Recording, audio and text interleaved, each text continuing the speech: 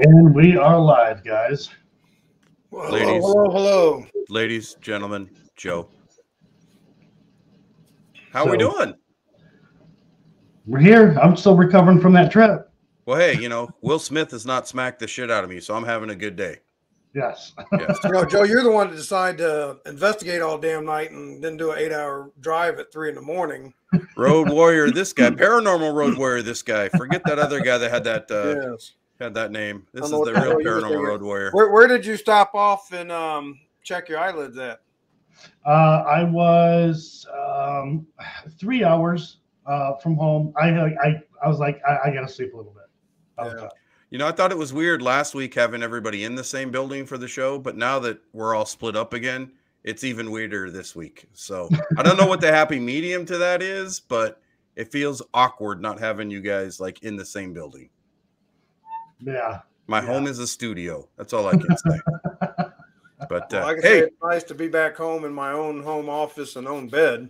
yes, absolutely. Yeah. It's a lot quieter in my house now that everyone's gone home. That is for sure.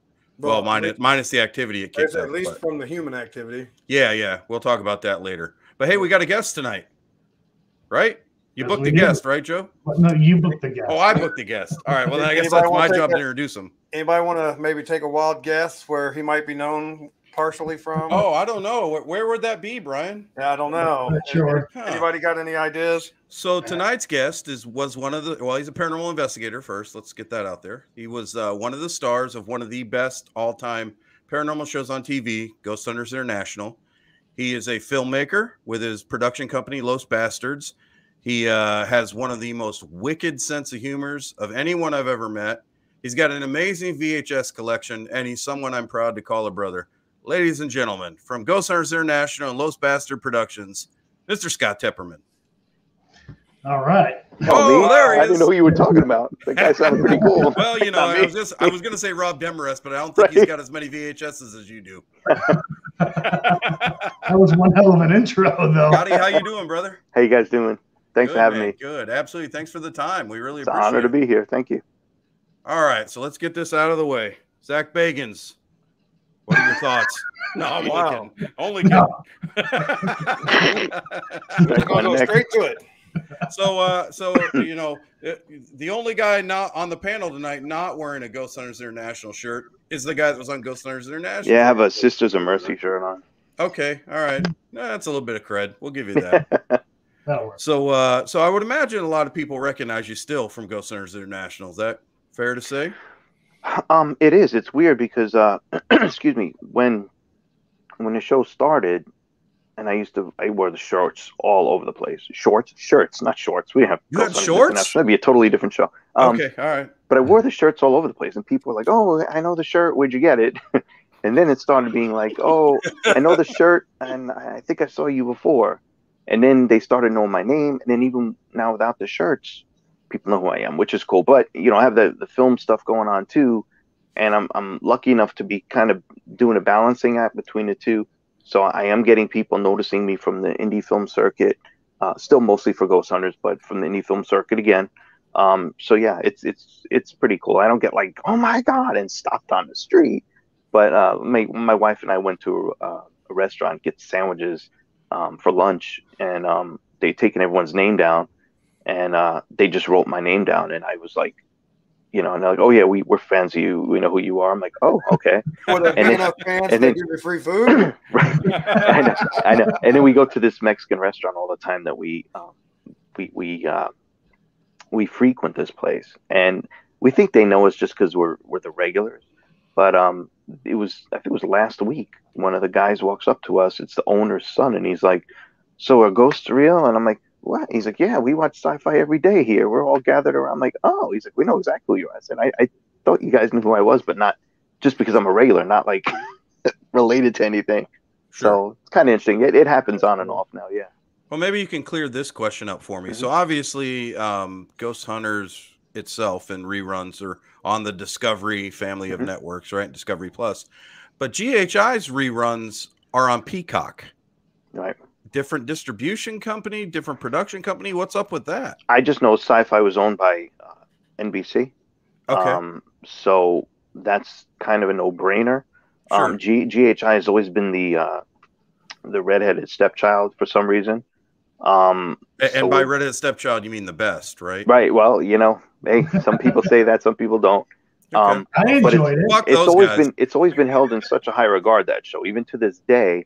And Sure. I think there was one of the reasons that there was so much crap that came out. Everything had to have a gimmick. Everything had to have a hook. The thing with GHI is the gimmick was there really was no gimmick. The locations originally, when the show started, I think the producer, I'm not going to speak for them, but it seemed like the producers thought that just going to all these locations would be cool. And, you know, early on in the show, they had a revolving cast of characters that would come onto the show. Even when I started watching it, because I wasn't on the show in the beginning, obviously, every week I was like, who the fuck, excuse me, but who the fuck is that guy? Who the fuck is that Who guy? the fuck is that guy? You know, because, and you didn't really get overly invested in people because they were gone right away. Sometimes mid-episode. They finally realized that, I think it took them a little while, but maybe halfway through the run of the show, they actually realized that we all had our own fans. Like, I had my fans, Paul had his fans for some reason. Paul had his friend. No, I like Paul. But Paul had his fans. Susan, you know, Rob, Joe, they all had their fans. So they started realizing, hey, we got something here. It's twofold. It's the investigators as well as the show itself. And I think, you know, the fact that we never caught as much as everyone else did, and that may be one of the reasons we were finally taken off the air. Our ratings weren't bad, but, you know, we weren't. The sensationalism was tapped down a lot. We were more procedural rather than you know, flash and pizzazz. That's just what we were. So I think, like, if you take Ghost Adventures and all that, I mean, you brought up Zach Bagans and all that, but their show, I never really liked their show at all, obviously, but they do what they do very well, and they keep it fresh and they keep it entertaining. I totally understand the fans that they have, and it's deserved, the show that the fans that they have. Our show is different than that, and it catered mostly to more people that wanted to learn about the scientific aspects of stuff and more of the investigators. And unfortunately, that's a much smaller demographic. And I think as a result, there was less, I don't want to say marketability, but there was maybe less casual interest in the show. And then when all these other shows, there was an influx of shows when ours was towards the end. And I think it was just very easy to say, let's try some of these other ones and put that one to rest. Now, is GHI going to come back? I really don't know. You know, Ghost Hunters came back. Everything could come back. It's very possible that it does come back. I think it's a good show, and I don't think it ran its course fully. So I would expect it to come back in some fashion. I think it deserves to come back. I really do. But we'll see. I mean, based off your description, then would you guys say you guys were the ghost nerds? No, I don't even think we were at that point. We were just more procedural, more procedure driven. I know, I still binge watch it. Well, thank you. You're the one. That's good. Yeah, I'm no, but hey, I got the DVDs, man. Don't try. Me too, man. Absolutely. but if you look at the I'm gonna butcher the name now, but the Trending Fear, the show that Paul did. He did. It was a 6-episode. Oh run. Yeah. Yeah. With credit to Paul, which I don't give much, but he's a good guy. We just bust each other's chops.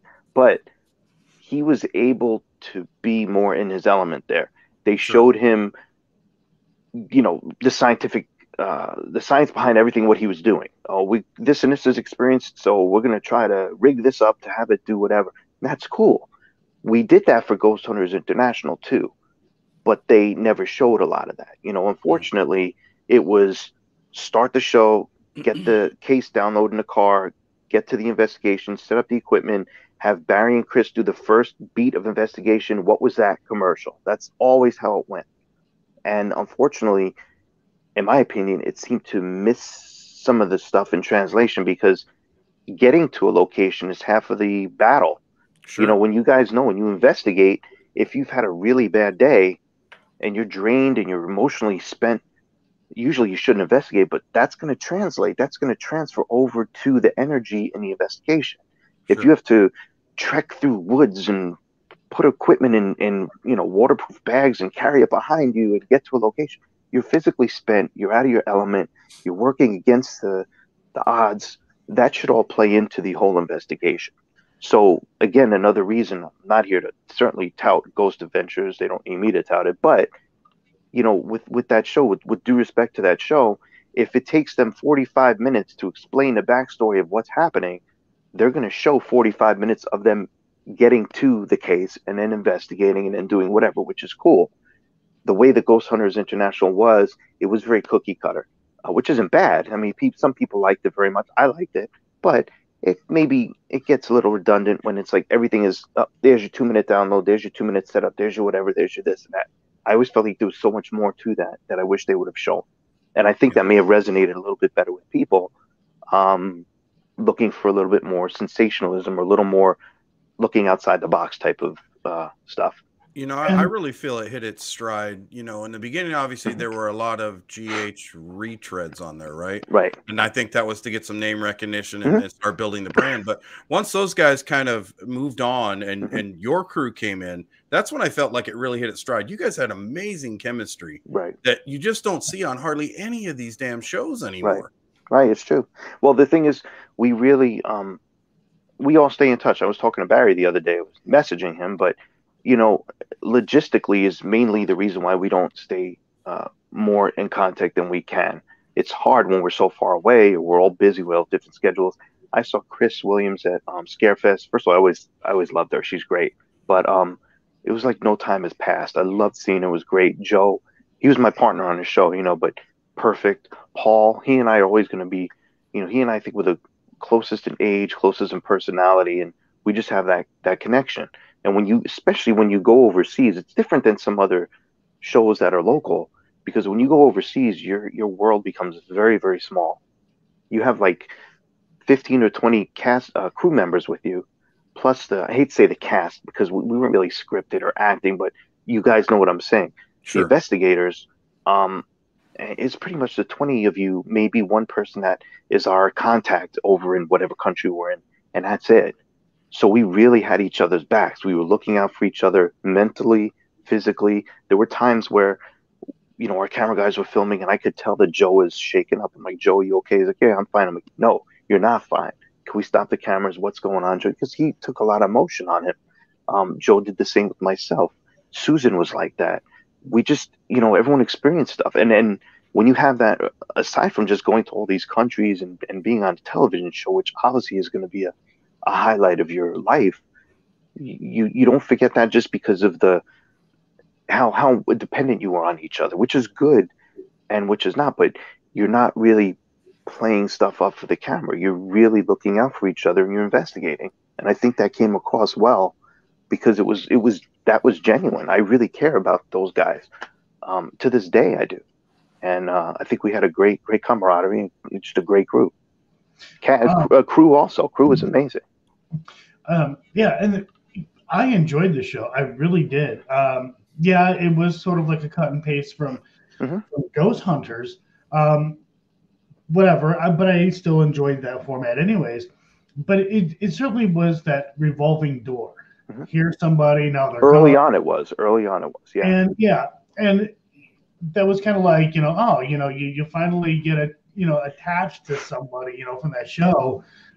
They're gone. Right. And that takes away. Also doing that, it can really hurt the dynamic of you know, everybody who works together and the flow of the investigation of the show. Well, it does, because even when on a local level, when you investigate with people, you know that if you're working with so-and-so, you just know each other, and you just know the energy that you're bringing to a particular location. By switching up teams, even if you had the 6 of us and we're interchanging us, which they did a couple of times, pretty much not really. But even when doing that, it messes up the normal flow of stuff. You have to find your rhythm. It's like if you're a quarterback and you're a receiver, Tim's going to like that reference, because he always thinks that I don't know what I'm talking about. But, you know, if you switch out a receiver and a quarterback, it's going to take them for a while to get on the same page. Sure. It's the same exact thing with that stuff. You know, it just is. My only frustration was when people did leave, and this is a Hollywood in general, like they never address it, right? Like when Brian left the original Ghost Hunters, they addressed it on camera, or at least made mention of it. When he left their show, it's just, whoop, he's there 1 week, he's gone next week, and here's a new person. The beginning of the show was cool, but it definitely was a revolving door for whatever reason. And I think, like I said, it took them a while, but they did realize that we all had following. So they started respecting the audience more in terms of that. Even if you have to, because usually for TV, you make up something and, oh, Brian had to go to the bathroom, and that's why he's not on, when clearly maybe he was thrown off or something. I'm just making up, so I don't know. Right. But it flows because you need to explain that away. Same when you do film, you kind of need to, if you have glasses on in one scene, the next scene you don't have one, you probably need to film a little something of you putting them down, even if you use it or not, just to have that logical progression. So yes, they didn't have that sometimes. I'm just going to tell people Scott Tepperman said Brian had IBS and that's why he can't do it anymore. Yeah, actually, you know what's funny? A lot of people have, and people always have their impersonations, their impressions of people and whatnot. I'll never forget this though, and this is, when you have something going on that's away from cameras and just its own thing, it means a lot to you because people aren't playing anything up. Years ago, and I'm talking, this is like, it's like 14 years ago, I was in my first paranormal team. We did a local shitty convention.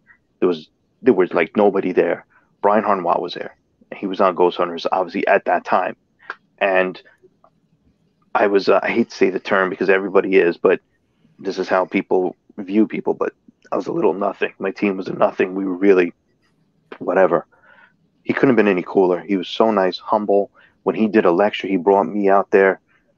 He wanted to hear what I had to say. After the event ended, he's like, yeah, let's go eat something. We can talk. We hung out for a while and talked. There were no cameras. It was he and I. The guy was genuine. Now, was he a good investigator on the show? I have no clue. I never worked with him on either shows. I don't know. Was all the drama manufactured or real?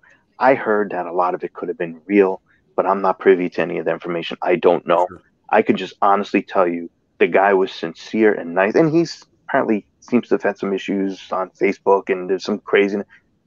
When I met him, couldn't have been more a upstanding guy and humble, down to earth, and very in tune with what I had going on with starting out with stuff. And, sure. You can't take that away from anybody. That's awesome. Well, it's funny you say that because my first interaction with you was the same. I'm just Joe, investigator. You've been on TV and you treated me like just we'd known each other forever, right?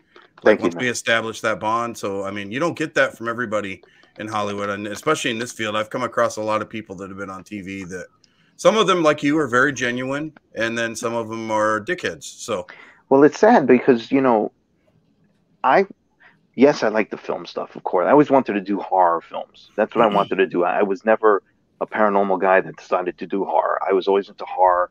Somehow, the opportunity, they were putting a casting call online for GHI, and one of my friends applied me for it that I had no idea, and I started rolling with it. I ended up on the show. I was happy because I had been investigating. I was like a lot of these people watching the show, maybe you guys too.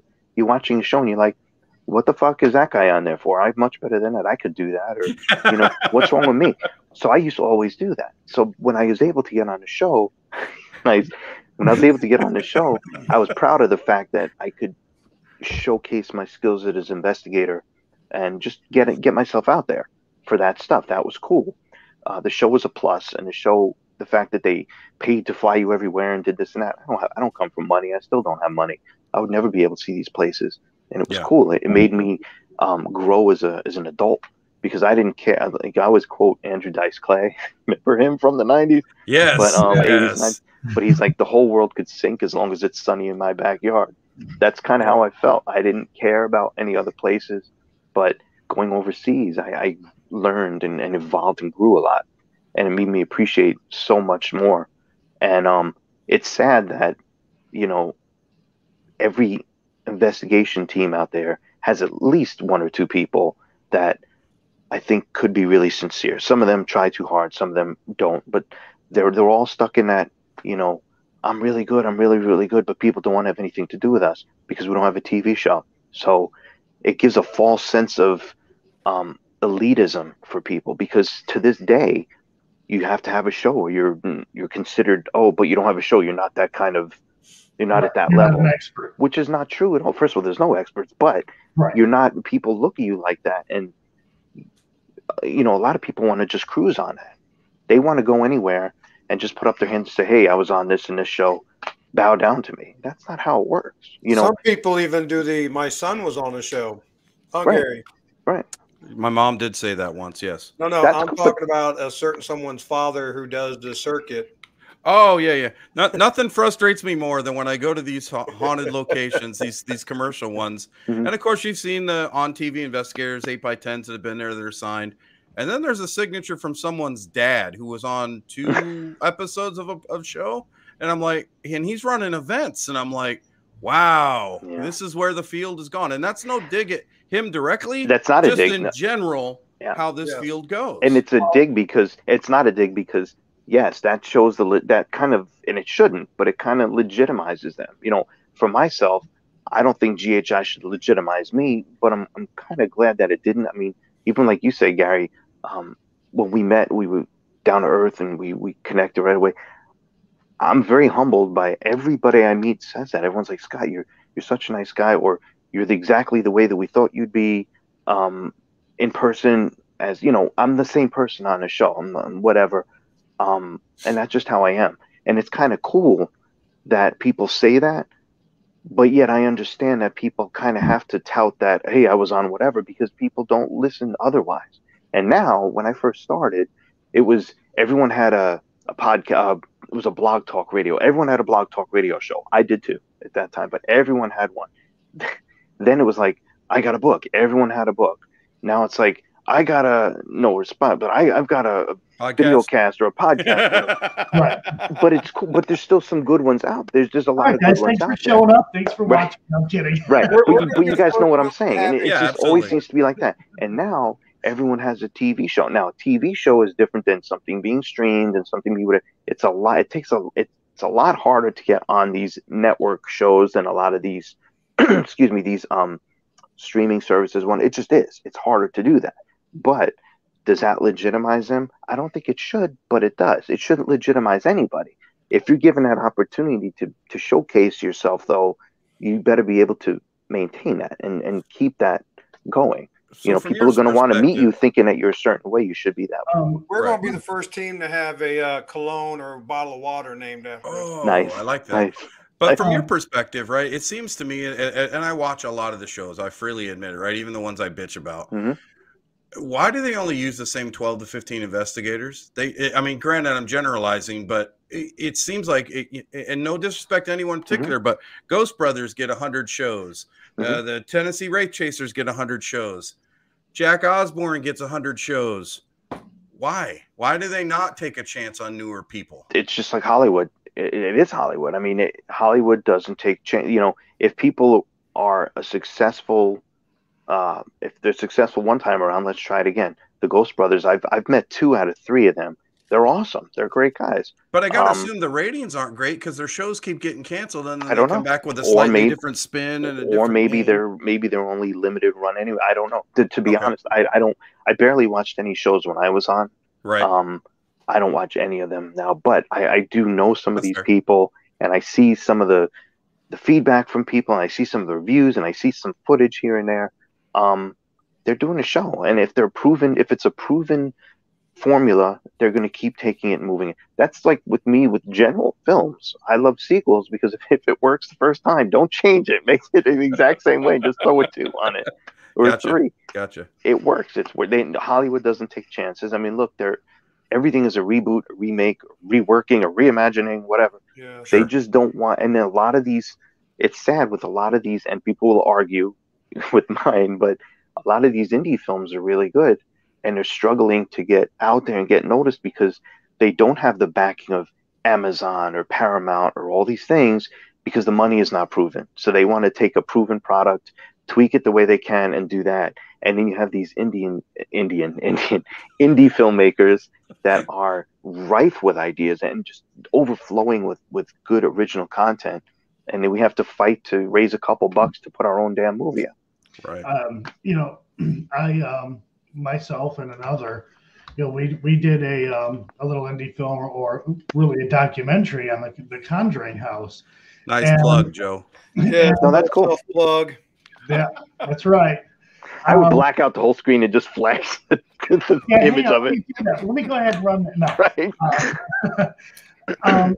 And you know, it got on one streaming service. Well, it was on a couple. I don't know why they're not on the other ones anymore now. But it's like you see, there are other I'm not going to name any. There are other documentaries. Yeah, they're good, but like with ours, and I'm not trying to be biased or anything like that, but it's like, how is it that this person who obviously doesn't know how to run a camera or edit get on something major, whereas myself and Matt, we don't like what's going on here? You know, I mean, connections.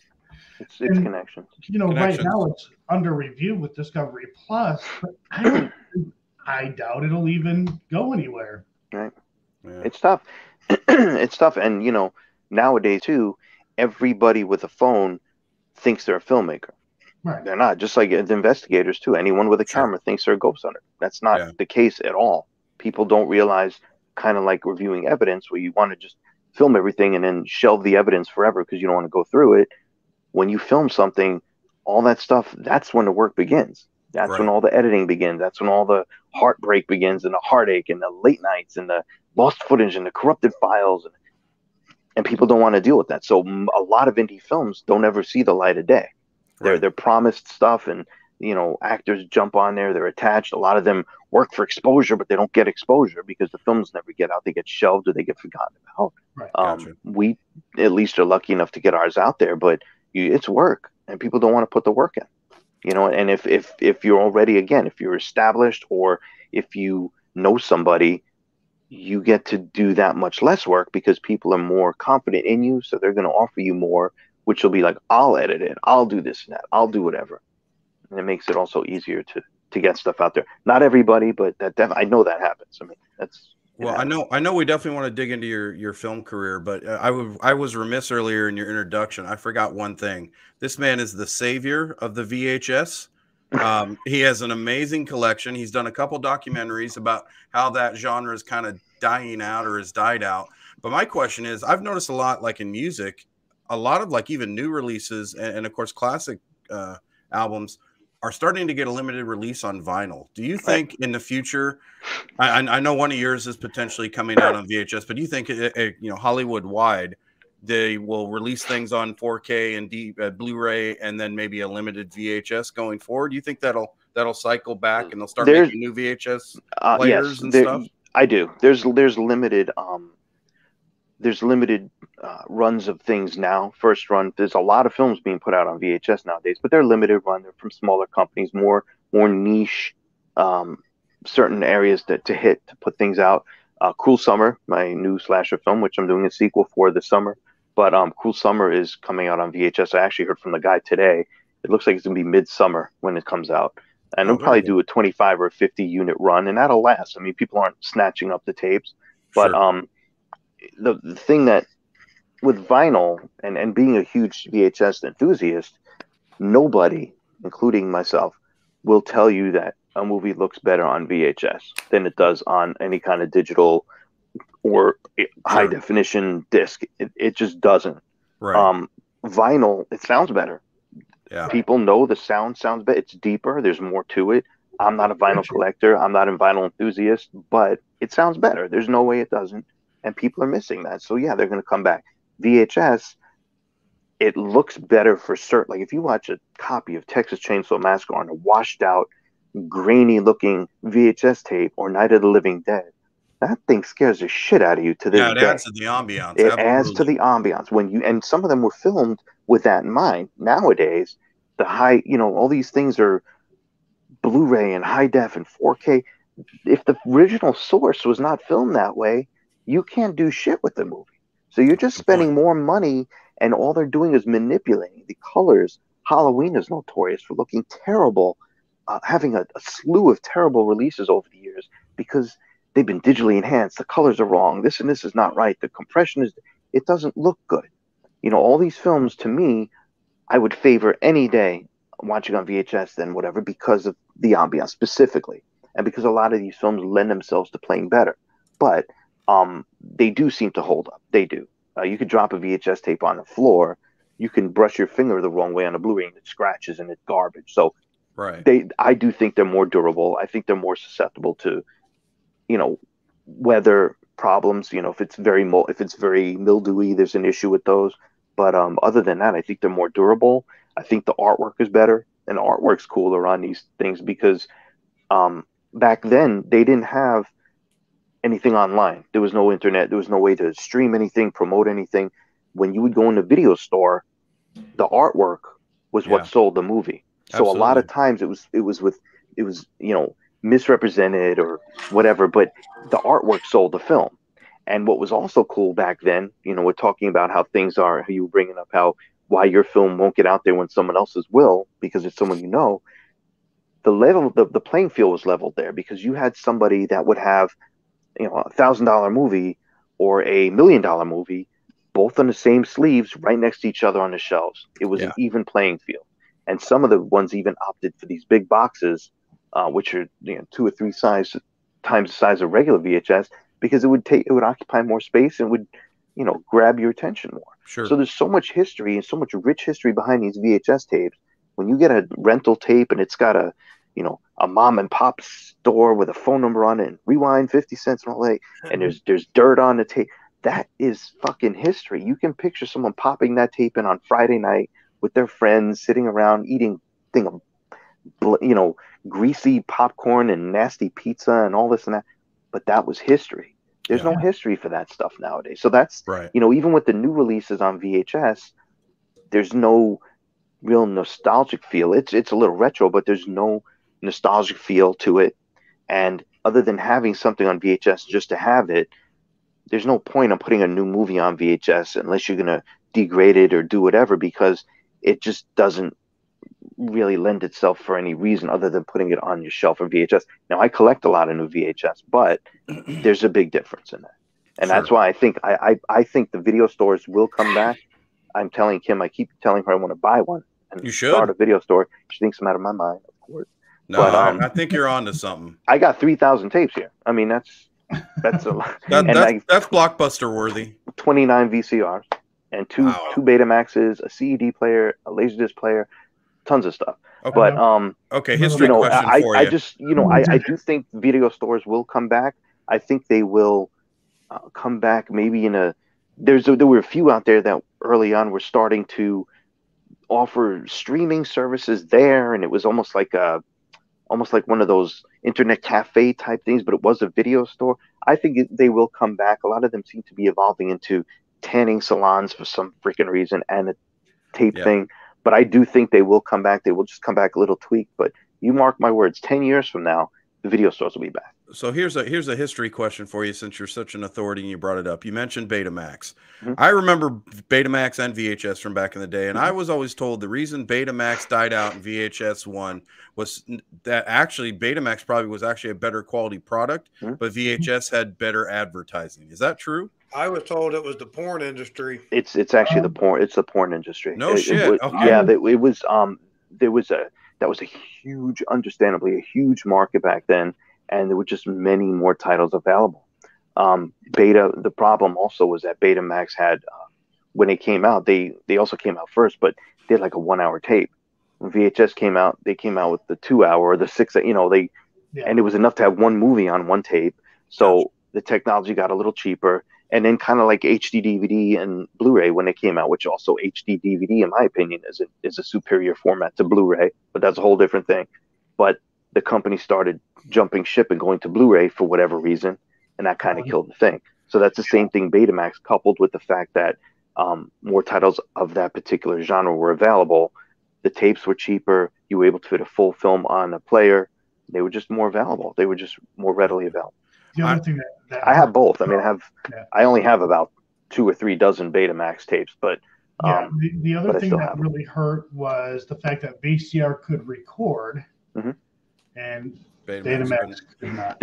Some of the later ones could. There was a Betamax. There was a B1, a B2, and a B3 speed. B1, I don't believe, I could be wrong, but I don't think B1 could or didn't. It was very expensive. It was like cost prohibitive for that.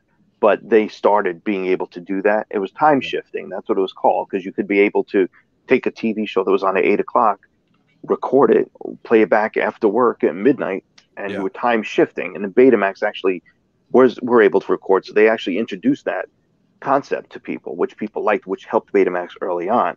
But the fact that VHS kind of sat back and perfected all that stuff and kind of stole their thunder. I'm just the guy sitting here waiting for Laserdisc to come back, because nothing like taking a CD the size of an album and putting them in to watch. Right. I mean, that was my thing. Yeah. Yeah, I have some. One of my friends collects them. He's got like hundreds. I have probably 50. And I also have like 50 CEDs, which were kind of like a ghetto version of Laserdisc. They were like, they had the thing that you'd push in and pull it out, and it would, put the disc in there. It looked like a vinyl record inside. But you'd go in there and flip it and take it back. You never touch the disc, but you put it in the sleeve, and it was. But I have a working CED player, which is insane. My wife is a real estate photographer, and we went to I have been collecting these discs for some reason, these CED discs. Never had a player, can't find one, and we went to do a photo shoot. We're there, the whole house is empty. There's a freaking CED player right on the fireplace. So kidding. I'm like, that you need to call your contact. So she called the lady that hired her, and she's like, yeah, there's a CED player on she's like, there's like a VCR thing on the fireplace. My husband really wants it. He'll buy it from me. And the lady's like, oh, that piece of shit, just take it. So wow. I got that, and it works now, and it was not easy to find. And I actually had a library of them already, so it's perfect. Nice. So being that you have all those formats, Betamax and VHS, which format do you think was best for porn? Did they go the right direction? Oh, you heard the question. I think VHS was just the best for everything. Yeah. I do think Betamax. You have these enthusiasts, and one of my good friends who runs a Betamax is better. He and I will fight all the time. He's like 70-year-old guy, but he's feisty. He's awesome, and we'll fight all the time. I met him for my documentary. I went to meet him in Ohio. I stayed with him. I actually spoke to him today. But he swears by Betamax, and there's a lot of enthusiasts out there that will swear up and down that they look better. They look marginally better. I don't think they look much better, but the players are harder to get, so there's more mystique behind them, which is kind of cool. It's cooler to find a Betamax player and a Betamax tape than VHS, which is much more prominent right now. But even those are getting hard to find now. Yeah, you got to remember, VHS not only porn, but Disney threw its lot behind VHS. So yeah. All of Gary's favorite Disney princesses were on VHS.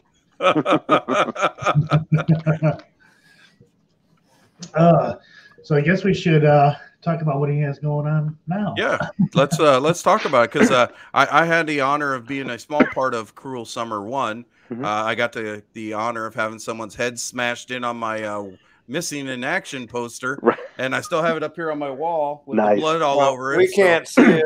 Well, you're not going to, but that's cool. But yeah, so yeah, I know you're in the early stages of financing Cruel Summer 2. Talk to us about that. Yeah, actually, so again, with indie film, it's usually there's a delay with stuff. So the print for for Cruel Summer is already up to the distributors. He already told me it's probably going to be till the fall, not until the fall, until it comes out, just because there's such a backlog. Everything he's dealing with a lot, and then he's got to send it to the streaming services, and the streaming services. Most likely what they do is they get packages, because it's tough to sell one of your own films. So what they'll do is they'll probably package it with, I don't want to say a more desirable title, but that's exactly what it is, more of a name product or whatever. And they'll put it with 5 or 6 other films. And they'll say, do you want to buy this package? Do you want to buy this package? So it's a whole process to get it done. He did say it's going to be a big streaming deal for this. It's going to go all over except for iTunes. For some reason, I think they have different benchmarks or whatever fucking to get Apple, it through. Man, fucking but it's going to be all over. So, but that's not going to be for a while. Okay. We have the VHS release of that coming out in early to midsummer, I was told, which is cool. Good time for Cruel Summer. That'd be great. Absolutely. And then I'm going to start getting DVDs and Blu-rays out. We're going to self-distribute those. I'm going to get a site up, get them going, have a little bit of different content on each one to entice people to buy both. All right. Hey, it's capitalism. You got to do that. Sure. But a lot of these companies too, even if you get a good deal, the distributors take 70-80% of the sales. It's like, I understand that, and they do some work. I get it, but I'm not giving you 80% of my movie. It's my movie. Right. I can't do that. And if I have financiers and backers, if people are investing in our film, I got to think about paying them back and getting their money back. So that's my number one priority. So that's why we're trying to sidestep a lot of that, get a big streaming deal, which should be pretty good, but put out our own DVDs. So basically, for the cost of DVDs, there's no overhead, just for the cost, and then everything else is profit. So that's all happening now. That's what I'm currently working on. Cool Summer 2 just actually finished financing. What we're doing is I have a couple of private, again, financiers on that. We just raised I want to raise $500. We're hitting 1,500 right now. Nice. Just on DVD sales, on Blu-ray sales for the new one. I wanted to get this on the heels of the first one, which is cool because it looks like the first one's going to come out and then the second one may follow very quick after it. I already had a second one planned for when I wrote the first one. So it's not like an afterthought. This is already a natural progression that I have. And it's already cast. We're looking for like 8 other people, I think. But the entire cast from the first one is coming back. Even if they died, they're coming back. Nice. I know what I'm doing here. So, and I love sequels. So I want to make this a kick-ass sequel. It's called Sequel. And it plays into the script for a reason. Sequel, Cool Summer Part 2. So we're filming in June. We're filming in Newport Richey and Tallahassee, where I am. Okay. We got this badass antique theater that we had to get insurance coverage for because the thing is over 100 years old and it's massive and sprawling. It's really going to help our production values, which is great. But I'm still have that campaign up on Indiegogo, and it's in demand status now because it hit and exceeded its goal. So now it's basically going to go until I stop it. And we already sold $200 or $300 more worth of stuff since it's closed, which has been great. But I think as of right now, I have 3 Blu-rays and 5 DVDs left. And everyone that's listening, if anyone's listening, pay attention, because if you guys are interested in that, it's DVD or Blu-ray. It's signed by cast and crew. And this is the only time to get these. Signed by cast and crew, and you get your name and IMDb credits as well as the scrolling credits in the film. $20 for Blu-ray, or for a DVD, $25 for a Blu-ray. It can't get better than that. That's really good. And there's 3 and 5 left. Literally, that's all that's left. So when those are gone, those are gone. We will have the general release down the line. But as you guys are seeing, we filmed Cool Summer back in it was a while back now, like February. Yeah. And it's still not, or last February, not, whatever. And it's still not out yet because it just takes that long. So if anyone really wants to see this film, you're going to have to wait a year, or you're going to have to pick up a disc now. I mean, that's just what it is. I did that for the first one. I helped, get a copy of that. So I've seen it, and I know I've seen it way earlier than everyone else. So that's definitely a really cool inadvertent perk, I guess. Yeah. Because you don't want to, especially if you've seen the first one and you're a fan, you don't want to wait another year to see it. You want to get it as soon as you can. So. And it's a fun movie. Is it going to win any awards? No, but it's not supposed to. It's lowbrow. It's a typical 80s slasher. It's 17 kills in 78 minutes. It's all practical effects, and we got one of the guys that worked on this effects for Zombieland Double Tap to come in and do our effects. So it's pretty badass. So the nice thing is, not winning any awards, you're in no danger of having Will Smith smack the shit out of you. Not at all. Not at all. Bring it. Accuse any. The only bad publicity is no publicity. You're not wrong there. Bring it. And then, I will bring this up too. This is probably the only place I'm going to say this. I think this is, you guys have an exclusive scoop here. Yeah. But there's plan, and this is I'm already planning it a couple years down, because after Cool Summer 2, Jim and I are working. We're switching gears completely. My business partner Jim O'Rear. We're switching gears completely, and we're doing a dramedy, a comedy drama. It's going to be a complete departure from us. It's going to be either a great film or a beautiful failure. Either way, it's going to be a big change of pace for us. But after that, which is second film, so probably 2 years down the line, I'm planning on Cool Summer 3. The final, it's already here. I have a treatment in the computer. I just have to flesh it out now, but I've already spoken to some of the cast that I need. They're all on board. That's what we just need to get financed for that and get it done. So that'll be my trilogy, and Well, I should happy be about a that. fairly financial solvent by then once I retire. So Right, I got you, brother. We're good. We're good. And congratulations, man, on that. You should be really proud about that. You did a good job with that. Oh, Proud of thanks, you. man. Appreciate Very it, brother. cool. Appreciate I'm it. glad I was able to watch it. I just couldn't, unfortunately, get there, but I was there in I spirit. understand. So No, and this guy over here to my side, he's to thank for all the audio video on that. Otherwise, very it cool. would have been my mom holding a cell phone, and that would have just looked like that, shit. that would have so. still worked, though. But yeah, yeah. Momo Vision, that works. Momo Vision, absolutely, absolutely. Is she on here tonight? I haven't seen her pop up. She said she was, but you know, she's old, so Yeah, we're up against quite a few live streamers. Oh, Yeah, I didn't realize that. Goddamn YouTubers. Yeah. Oh man. But also, they know that I'm on, so they stay away in droves. They're like, "Oh, that guy." I bet we'll probably do our biggest numbers ever. I'm looking for at least a solid like 4 or 5. Yeah.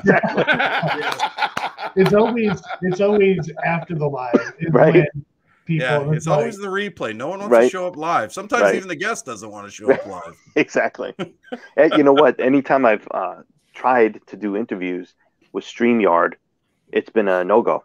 And I've been trying to do Jason Schneider's, who's been instrumental and also helping with the films. He's been amazing. Mm-hmm. He's going to be helping film part 2, and he has a big role in part 2 as well. Cool summer. Okay.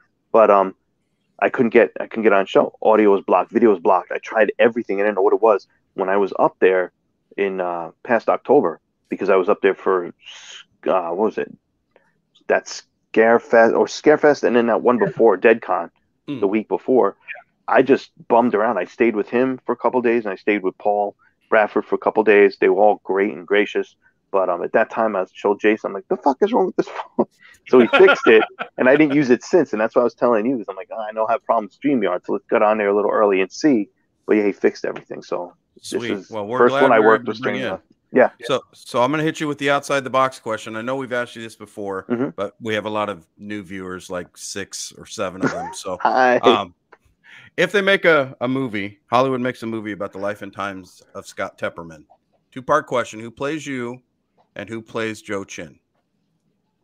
Joe Chin can go anywhere and be recognized. So I think it would behoove Hollywood to just cast Joe Chin. Doesn't he have a brother that looks a lot like him? He does. So maybe Wellington. his brother then. It's Wellington okay. Chin. But I'll tell you guys one thing real quick. We went to, I think we were in Peru. We were walking around it. I don't want to offend anybody, but it looked like we were maybe Peru. I don't know, or Belize, but the people looked like they lived in mud huts. They were like in the middle of nowhere, and we were walking, and people come up like, Joe Chin! It's like, how the fuck does everyone know who Joe is? Wherever we go, they didn't look like they had running water, electricity, but they knew who Joe was. How do these cannibals know who he is? Yeah, right? To be honest, when I had a little weight loss, a little bit, he's gaining a little weight now, so I guess it'll work. But I had my hair, my beard a little thicker. A lot of people said Joey Fatone looked similar. Ooh. So maybe it would be Joey Fat One. Yeah. Yeah. I could see that. I could see that. Yeah, maybe. I mean, you know, he wants to be part of the Impractical Jokers crew now that does he? guy left. He's cool. He's got a good personality. I can see him doing that. Yeah. Yeah. No, I could see Joey Fatone playing you. What do you guys think? Yeah, I can see that. Yeah. He would want to sing and dance more than you'd want him to, but well, I don't know. You've never seen. Yeah, so you've never seen Scott karaoke. It's a thing of brilliance. Exactly. Well, it's a thing, all right. You also never seen him make fun of a mutual friend of ours in a bathroom at a pizza place in Tampa, Florida, either. But, right. My God, that was so funny. That was funny. Go ahead and tell that story. I'm sure our viewers would love that one. This was a very busy pizza place in Tampa, and the typical New York snob with pizza. I'm like, yeah, this is not. This place is awesome. I forgot the name of the place, but they have really good pizza, but they're very crowded. We were in there, and I don't remember exactly what happened, but Tim Miley, everywhere he goes, he's got to go to the bathroom, and everyone in the world has to know about it. For some reason, he feels he's very the vocal need to about it. discuss his inner workings with everybody. So he goes to the restroom, and I don't know. He's cranking one out, to be honest.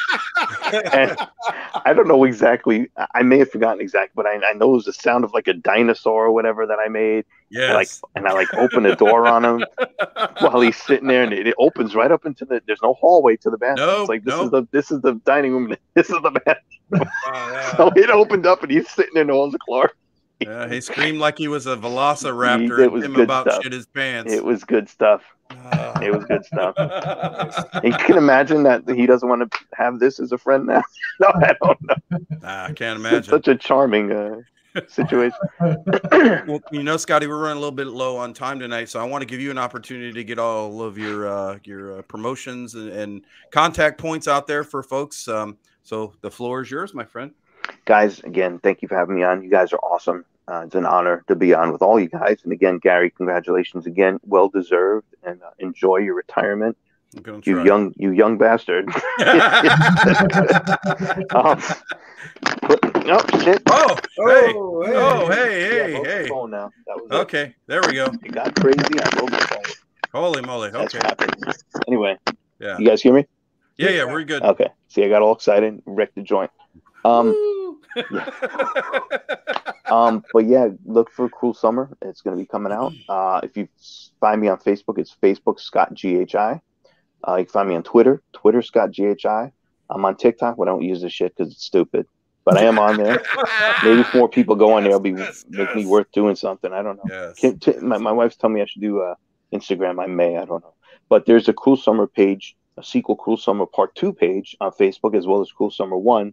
But if you're interested at all, hit me up on Facebook. And I like to get people on there, not just to have numbers, but I actually interact with people on my page.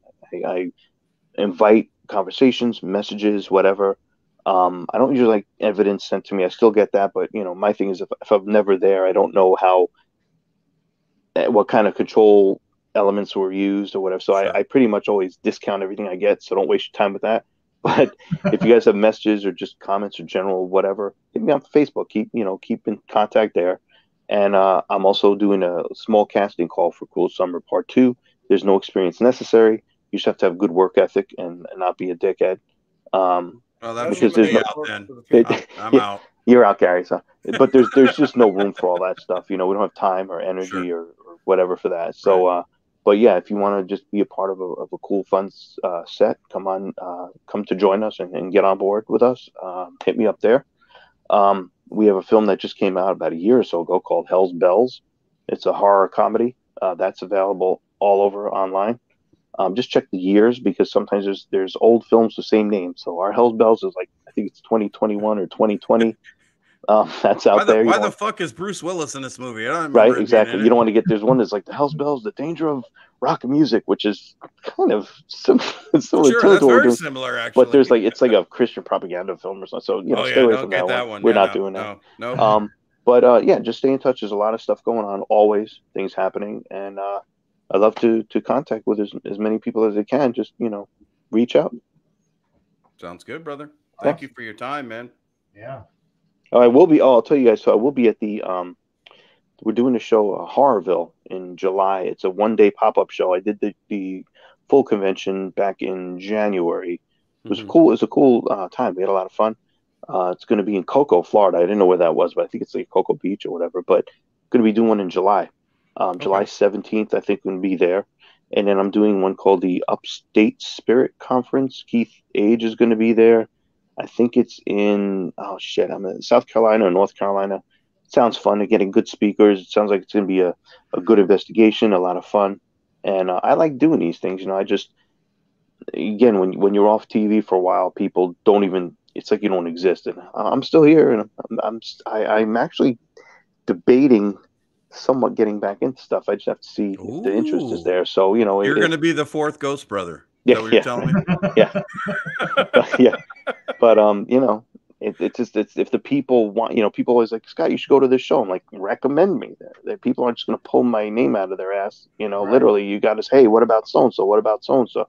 Then it looks like there's a demand, and then it'll bring people out. So, if you want to see me, spread the word. I'll be there. And this season they've been pulling a lot of the people back on Ghost Hunters. So I was kind of thinking maybe they'd swing you back through on an episode. They're first of all, they're really cool guys. So I'm glad that they're getting another shot at this. They deserve it. But GHI and Ghost Hunters has always been so separate. I mean, as far as I know, Syfy. When I was talking to Jason in was it Scarefest or DeadCon? It was DeadCon in October. He was saying he still owns a piece of GHI and all that, which makes sense. But they're very different. Pardon the pun, but they're very different entities. I think pretty much Syfy. If I could be wrong, but I think Syfy owned the Ghost Hunters name, and I think they could basically take whatever show they want and throw Ghost Hunters on it. Like Ghost Hunters Academy. I know they had that Steve and Tango connection on there, but I don't think there wasn't really much connecting those shows other than the title. Well, I think they could do a complete cast change up on that name. You know what I mean? Like right. And then I think what happened is I think they maybe lost the name or didn't want to secure the name, so A&E got it, and they had that weird one-off season with Grant. Which was cool. Grant's a great guy, but and those guys, I don't really know those guys at all. I can't judge them at all, but I don't think they were given a fair shot. I think the enthusiasm is what I would, as a producer, want to see. They were very enthused. My perspective, the reason it went the way it did and south as quick as it did was I think a lot of people felt like they were sold a bill of goods. They were sold that, it was a bunch of new people or, relatively new people and Grant. The problem is every episode Grant was in it less and less and less. Then he wasn't showing up. Then he's just, calling in through a Zoom and people are like, hey, wait a minute. This is not what we signed up for. Had they not done that, I think it would have gone maybe. And to be honest, so maybe these newer folks were, if it was called something else, maybe the expectations would have been more in check. That might have been the plan the whole time. Was get him out there and then slowly back him away. Because what I've seen is that they seem very enthusiastic. They seem very personable. I've never met any of them. They just seem to be cool people. But I just think they were received very apprehensively just for the reason you brought up, and I don't think that was fair. The originals, and they're not because it wasn't. Because I mean, if you look at that it wasn't Ghost Hunters. I watched one episode, and I'm like, this has a little twist to it, but this doesn't feel like Ghost Hunters. It didn't help that Ghost Nation fired up at the same time, which basically had everybody from Ghost Hunters, or at least the very memorable folks. Well, and it was a similar thing. I'll tell you guys just real quick, but there was a show, I forgot the name of it because it literally lasted like one episode, but very soon after Ghost Hunters International was canceled, they got this new show, and it was a bunch of young kids, I want to say, younger people, but going international and investigating. And the main blowback that I heard was everybody was like, so this is GHI with unknown younger people. Who are these people? Bring back GHI. Where's GHI? And that kind of hit that show. And that show was done dead in the water for the same reason. So it's tough to do that. If you have an established brand, you got to deliver just enough to not stray too much from the formula that has already been established for that particular universe. And it's tough to do, but I have an idea. Ghost Hunters found the name back where it's back where it should be now. So. Somebody will steal that idea. No. I've already got it copyrighted. The four of us doing haunted strip clubs all over the nation. Nice. During business hours. During business hours. Yes. So call it Ghost String, G String. Oh, yes. G String Paranormal. Always thinking. Oh, I can't say that. Actually, Ed McGrowski has that one. I think. We can launch the show in Tampa. There's quite a few places there in Tampa. We could do 7 seasons in Tampa. The other thing too, though, with the other cast for Ghost Hunters was I like the guys. I don't know them personally, but I know who they are. But there was a lot of smack talk about another television show amongst a couple of them, and it's kind of like, this isn't helping. They were talking about other shows. Yeah, when you're new, you probably shouldn't do that. Yeah. Oh, when you're the new with the new one. Yeah, talking about established shows, maybe, I guess. Yeah, I don't know. Yeah, you can't come out. Let's not do the drama on here. We'll save that for next week. That's humility goes very far with everything. You should just be like that. No one is higher than other people. You're not. Right. And if you think you are, it's certainly not because of your perceived. I'm higher up because I'm on a show. There's nothing like that. If you're an a-hole and you're with someone that's not an a-hole, you're a better person than that person. Sure. But you don't walk around with that air of, pomposity about you. You just it's unbecoming. And I if you're have not handing heard out- anything about that, but just that's not a good idea. And No, this is not I've them, and seen- not them, but if you're handing out 8x10s and a picture on it's from you for like 25 years ago, that's probably not a good thing. That's I think one you're of the living in things- the past. When I wanted to do, always wanted to do convention circuit. I love that. I've been doing Yeah. conventions since 2008. Before I was even on Ghost Hunters, I was doing my local team and doing whatever, and just getting myself into these shows based on my interactions with show promoters. I would say, hey, I'm so and so.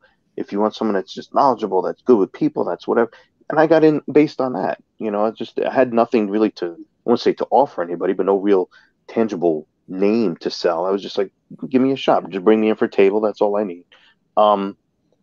And I decided back then, I said, and I've seen a lot of these stars. Now, it's cool to be associated with, like, if you're in Texas Chainsaw Massacre, you should just, that's a mic drop. You don't have to do ever anything again. That's awesome. If you're in Halloween, same thing. But at the same time, if it's not one of those, and if it's some other thing that's lesser impactful on society, Jeepers Creepers 6. You just don't want to make that one picture. You don't want to be standing in front of that banner of you 30 years ago as your only footnote to your biography.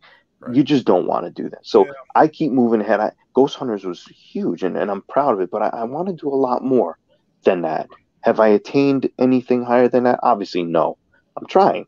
And we're making some good strides. It takes a little while. It's tough to make that balance between Ghost Hunters and, you know, indie film, or at least another attempt at ghost stuff. But, you know, stick with it and try to do what you can. And at least you're bringing other stuff out there. You're putting product out there. You're not cruising on, I was on Ghost Hunters International. Hey, you know, bow down to me. Because people aren't going to do that. They're just not going to. Yeah, if your show has been on for 15 years straight, then that's your claim to fame, and you can stand in front of that banner. But like Gary was saying, if you're walking around with white or gray hair and your portfolio picture is jet black hair from when you're 30 years younger, it might be time to update that picture. Yeah. If you're looking at a banner, if you look at these conventions, and sometimes people standing in front of the banner, you're like, who the fuck is that guy? Was that you? Yeah. Now, it's cool to have that on there, but have some updated things of you and other things, because it's, to me, I mean, some people may be fine with that. I wouldn't be. I just wouldn't be with that. Yeah. Well, Scotty, I know you got to take off tonight, but, man, we're so grateful for your time. It's been an honor, guys. Thank you so much. I'm glad this worked, because I was worried about the StreamYard thing. So. We're looking forward to catching up down the road after Cruel Summer 2 hits, before maybe Cruel Summer 3. And, that's way down the line, but that's not... Well, a couple of years down. Oh, we have that many guests lined up, so it's going to be a while before we fit you in the rotation. Right, exactly. No, seriously. God bless you, buddy, and be well, and we'll talk soon offline. Thanks, guys. Have a good one. Thanks, Scott. What the heck is that? Applause, buddy. Who got applause? We never get applause. Scott got applause. Is this like a live studio audience thing? Holy shit. Hey, Gary, your mom dropped in here in the last second. Yay, hey, Mom. an hour late. Awesome. Yay. Yeah. Hey, Mom. Catch the replay. Yeah. All right. I got nothing else. Next week is Denise Smith with the Cryptid Paranormal Show. All right. Yeah. And then we're working on Phoenix MUFON and a very big Paris celebrity. We'll leave it at that. Ooh. And no, it's not Zach Bagans or Smax Mosborn. All right. All right, fellas. I'm going to end it. Guys, thanks for watching. Thanks for hanging out. Appreciate it. Appreciate all, two of you guys? Whoa. Don't make us send Will Smith out there. We wasn't even getting any action in the comment section tonight, at least not on this handle. Well, you know, we may have scared a lot of people away with the trendy show we did last week. So we are up against other fucking YouTubers, man. What are we up against? What are we at? Zach Bagans doing a YouTube podcast tonight? What are we up against? No, just other bigger YouTubers. That's all. Whoa. Well, that's I'm pretty all round, the time, bro. ain't it? There's not a lot bigger I don't think there's just pockets of YouTube. I think that's constantly, ain't it? I had a pocket of YouTube once, but then I got an antibiotic. Yes. No, we usually do pretty well. So just not tonight. Just on the replays, baby. Just on the replay. Holy shit. I bet those YouTubers ain't doing that live. Dominoes and biscuits. Yes. All right. All right. I'm going to end it, guys. Hey, why don't you end it? Not your life, just the show. But if you do, come back as special guest. Yes.